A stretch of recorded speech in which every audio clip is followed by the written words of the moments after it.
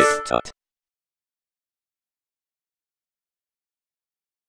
Hello everybody and welcome back to TipTut. Today we're taking a look at how to recreate this sort of written on animated text effect. Now there are several ways to do this. This is just one of them, and it's one that I find works quite well and is pretty quick to do.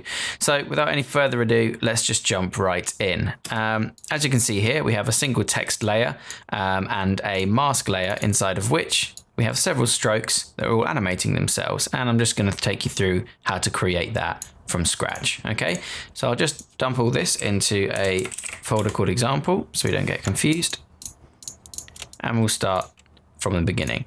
Let's create a new composition. 1920 by 1080, 60 frames per second, 30 seconds is fine. That'll probably be far too much, but that's okay. And we'll just quickly create a new background by dropping in a solid there. Okay, first thing you're going to want to do is just type out whatever word it is that you want to animate. Let's have this one say TipTut. No, there's too many letters that are the same. Let's do hello again. That's a nice one to do.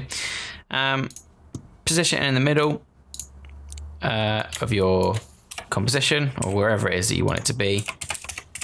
And the setup is done. We're ready to animate. Okay, so what you're going to want to do is, with no layer selected, just go up to your pen tool and basically play around until you get a stroke width and style that will cover your letters. It doesn't matter what it looks like because it's going to be hidden anyway. But say, for example, I quickly draw a line here. You can see that the stroke is going to cover the entirety of the letter, probably a bit too much actually. So what you're going to want to do is just quickly draw over one segment and just bring that stroke width up or down until you can see it's just about covering sort of each stroke of your letter. Okay, and then quite simply you're just going to go through and cover each pen stroke with a stroke from the digital pen. So what I mean by that is, think of how this letter would be formed. Okay, you draw the two H's like this, the H vertical parts, and then you draw the crossbar separately. So that would actually have to be 3 motions of the pen. Okay, so we draw it with 3 strokes, bearing in mind that the direction from which you start will be the direction where the actual stroke starts when you draw that too. Just make sure it's covered, but don't worry too much if there's a few little bits poking out, and we'll go into why a bit later. So how do you draw an E? You usually start there, flick around, and then come back and do the 2 crossbars. So we'll do that. Just cover that up. And you can see here that I've missed out a bit, but I'm not too worried, and I'll show you why later. Just going to come back through and draw the next 2 segments. Again, making sure that all these are on separate shape layers by clicking off each one after you've drawn it. You can do it all on a single layer, but it makes it a bit more difficult later down the line. Okay, so I'm just going to tweak that bit actually and bring it in. Doesn't need to be that far out at all. Okay, keep going then on these L's. Like so. Now I could just copy this because it's the same letter, but we're going for that hand-drawn thing, so this will actually give it a slightly different motion as it comes onto the page. We'll do an O here.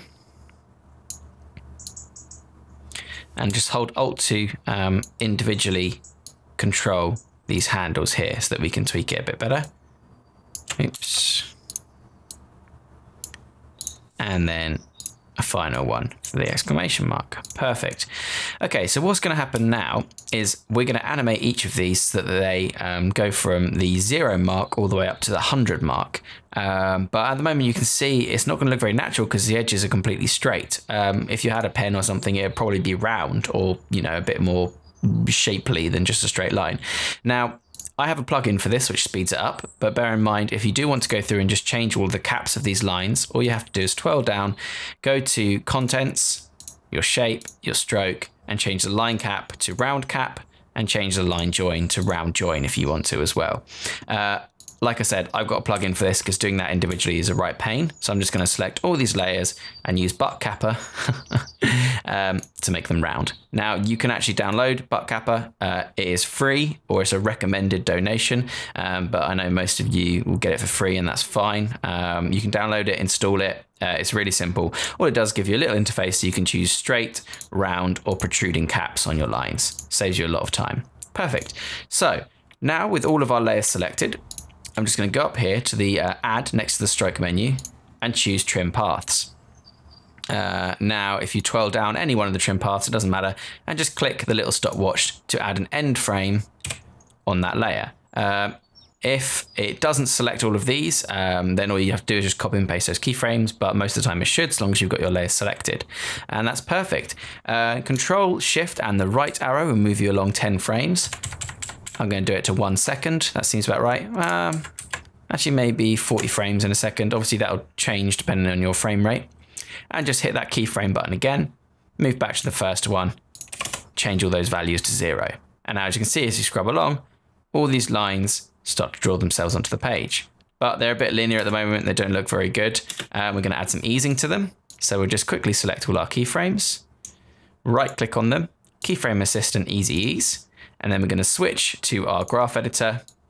If you can't see something like this, if your graph goes sort of up like that, you're looking at the wrong one. You need to look at the speed graph rather than the value graph. Zoom all the way in there. And I'm just going to drag this handle all the way to the left. And what that does is make it go from fast to slow. Yeah, looks a little bit better. But they're all animating at the same time, which isn't really how you draw things. So what you're going to need to do now is just manually go through and make them line up however you want. You can offset them, but it looks a bit robotic if you've done that. So let's just go through and do it manually. Bearing in mind that it will be, this is the first shape and this is the last shape. So you take your first shape and just about where it gets to the point where it's almost finishing, I'm just going to move the second line to start. Just as that gets to a point where it covers the crossbar, I'm going to move that crossbar to start. And we're basically going to keep on going. This is a new letter, so we can just do it there. We can take this section, which is the top one. Probably want that to be last, actually. So I'll take that one there above it, push this above it so it's nice and neat. That's just joining in. So then we'd have this one here. New letter is just an L. Again, there's only one of those, so we can just shift that one along. Maybe bring it a bit closer. And again, a new letter, that's an O. And a new letter for the exclamation mark.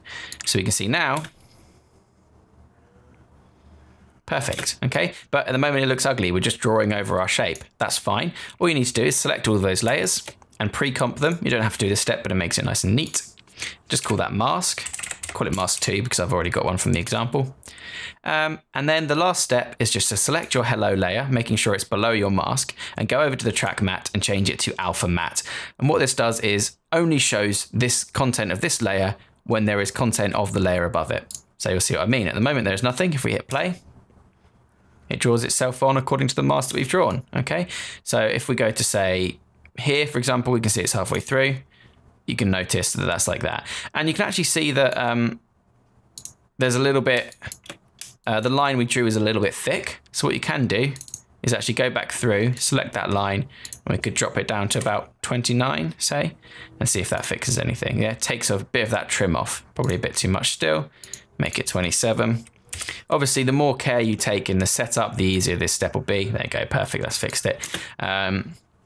So you wouldn't have to do that. But just for the sake of demonstration, that works perfectly fine. So let's just trim that layer down and watch it on loop a couple of times. Perfect. I'm happy with that. So that's really all there is to it. It's not super complicated. It's actually quite fun and it's really easy to do.